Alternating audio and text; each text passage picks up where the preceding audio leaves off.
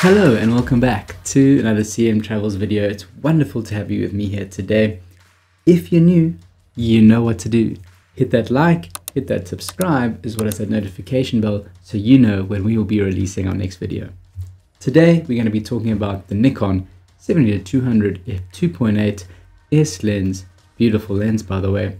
And diving into where I think the sweet spot may be. What is a sweet spot? Well, it's that careful balance between sharpness and bokeh. So, without further ado, let's cue that intro.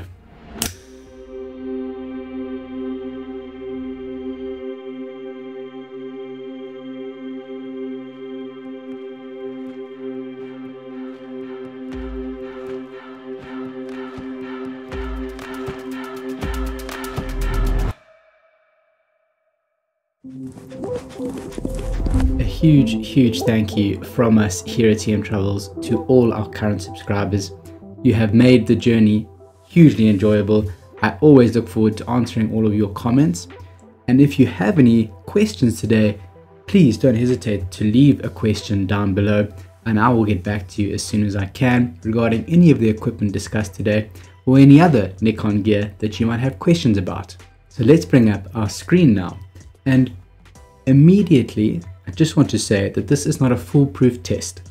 I simply set up the 70-200, had it wide open, set the ISO very low. I think it was 160. We can see here on the top left of the screen, it is indeed 160. And of course, with that low ISO, as I was increasing the aperture, the shutter speed went down. So I didn't notice at the time, but we will see some subtle differences, which is such a key again to always getting your gear out and making sure you're on top of it. There's nothing better than using your own experience with the lenses, getting to know it, or rather finding the best way and best settings for each of your lenses. Now, this is the first set at 2.8. If we zoom in, you can see it doesn't look very good, does it? Let's go to the next one. This is at f3.2. Now here again, you can see the slow shutter speed. I think there was a bit of shake, but it doesn't look particularly sharp. This is still further away. We are all zoomed in here. All these images were shot with the Z7 II and raw, unedited, as you can see, of course, and with a flat profile. I like flat profile because I think I can bring in more colors in post. That's just a personal thing, nothing for you to particularly have a look at. But here I'm noticing it's sharper. 3.5 seems to be a lot sharper than if we go one back again to that 3.2, which is not as sharp. That looks a bit sharper. Now, here we are at f4. A big difference, don't you think? Fantastic. Now, according to B&H Photo or bnhphoto.com, thank you, by the way, this is not sponsored by B&H Photo at all, but this is where I learn a lot of the tricks of the trade, as they say. And you should be increasing your widest aperture lens, in this case the f2.8, you should be increasing it by 2.5 to 3 stops. So technically you should be looking at around f5.6 to f8 to be finding that sharp sweet point. Now of course, the greater your aperture, it means that you lack a bit of that lovely bokeh, which we so love and I am a huge fan of. So of course, if you notice this line going down here and we go back, see it becomes a bit more fuzzy, a little bit more fuzzy, as that shallower depth of field all the way to f2.8. And the edges here at f2.8 are really nice. If we just focus on the edge here, not so much on our little subject, the little owl here, we can see that change in bokeh. At the f4, I think that's probably a sweet point. If I'm honest, I think that that is enough bokeh for me to isolate the subject, plus give it that nice romantic look that I personally like to go for, and perhaps you like to go for as well. But let's go to f5.6. Apparently this is where the sharpest is. Not here. But don't worry, I think it's because I had a bit of shake in my camera when I was pressing the shutter button. Just for now, just keep an eye on this bokeh as it decreases, of course, as we go up. Now that's it at 5.6. Now you can see a massive shake there. I think I took another one at f5.6. There we go, f5.6, nice and sharp. but look at the reduction in the bokeh. Let's go one step back here. Look at the bokeh. That's the, see that, just that one stop makes a big difference. And then I've gone all the way up to f6.3. Now there's really a lack of bokeh. 7.1, and I think finally f8. Now look at the difference here in the f8. There's a lot in focus. You can see my clothes hanging in the background here, and the foreground has become a lot more in focus. Here as well, a lot in focus. But if we zoom it in there, there's of course a lot of detail and a lot of focus on your center point. So an f8 can be good. But personally, I think that little sweet spot, if we can go back to f4, was probably nice. There it's still nice and sharp. And if we go back out, you still got a bit of blur in the foreground rather, and the background is still nicely blurred out. Now, why would we be investing in an f2.8 lens when there are cheaper and also equally as sharp and good lenses at f4? Well, we have to of course remember that if the f4 lens is only going to be sharp at f8 or more, that will be its sweet point, as I say, because 2.5 to 3 stops over, then we're thinking, oh, f12, that's a lot. When I say that, that's letting you have a lot less light and of course a lot less bokeh. So my ideas are beginning to change when I start thinking about these lenses. But that first set was done further back. Let's quickly dive into the first set you see here. Now I've gone in towards my subject and of course getting better bokeh. Now this is at f2.8. As you can see, I've kept the information box up here for you so you can double check what I'm saying. Sometimes I do get mixed up. Look at this bokeh here. Beautiful. And of course the subject is still very much in focus. Let's check out the next one. Very nice still. Very nice. Let's go here. Look at, keep an eye on that bokeh. The background is coming a little bit more into focus. We're at f3.5 now. Let's go to that sweet f4 spot. Apologies, apparently my mouse likes to left click. But there you can see, this is at f4. I think that's still very nice. The bokeh is great. My subject, nice and sharp. But of course, as I keep increasing that f-stop,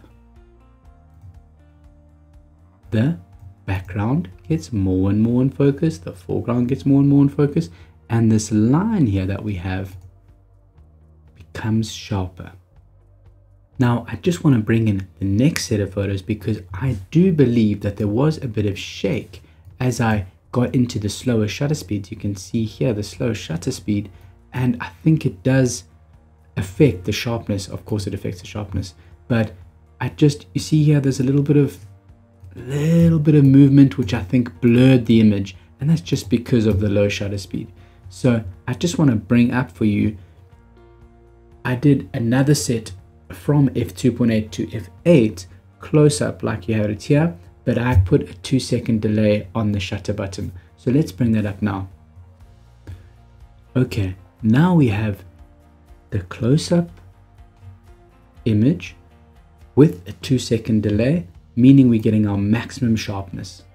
So let's have a good look here, f2.8. For me, I think that's still fantastic. I've zoomed, I'm not sure what it goes into, but it's almost a full one-time 100% crop, I think, as I'm zooming in here.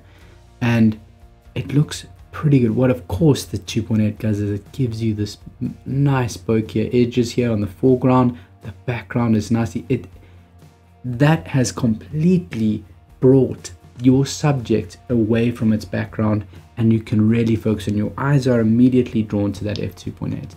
But as we go up, let's see how that bokeh is affected, how it affects the movement of our eyes, and how much it detracts, or rather the greater we increase the f-stop, how little our eyes are then drawn to that sharp place again. f3.2 still very good. f3.5 I think is a nice little sweet spot. Very nice. If we have a nice look here, details on the owl, to have a quick back again check at f2.8.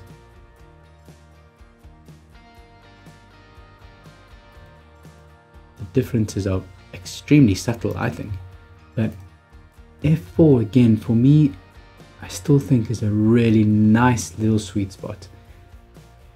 And for those, I can see why this lens is such a popular portrait lens. Let's go back to f2.8, look at that, f2.8, then back to f4, 2.8 again, back to f4. Fantastic. Now there are a few things of course to keep in mind. As I mentioned before, as I increased the f-stop, naturally my shutter speed slowed down. I did keep the ISO low because I wanted to have the least noisy images as I could possibly have.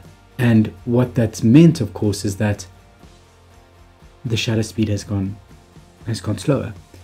And without that 2-second delay, which I put on the camera so that I can get that nice clear photo, of course affects it. So if you increased your ISO, there shouldn't be too much change all the way up to even 1600, but there is a potential of noise entering into the photo as soon as you go above that. Even with today's modern cameras, personally, look, if I absolutely have to, I can increase the ISO, but I don't like to go over 1600. Maybe a little bit more is okay, but anything over, say, 3200, I'm not looking to go any more than that if I absolutely have to. Perhaps some nightscape photography, then yes, maybe, because I can go back in post and reduce some of that noise in Lightroom and maybe even in Photoshop. But for a sweet spot that I found with this 70 to 200, just so in case you don't think I'm had it with me, 70 to 200 on the beautiful Z7 II, really great combination. And don't forget that this 70-200 is still quite a big lens.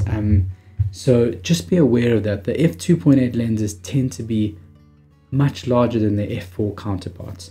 But I had this set up on a tripod, shooting, as you can see here, if we look back again at the f4 image, down the line. Now, I just want to make this permanently all the way in. Now, can you tell me, please leave a comment down below, we're at f4 here. We go down to f5, 4.5. Let's go back again. I think there's an increase in sharpness. Now, according to B&H, of course, it should be at f5.6. There's f5, f5.6. I don't see too much of a difference between the f5.6, f5, f4.5 rather, as well as f4. That for me is not a big difference.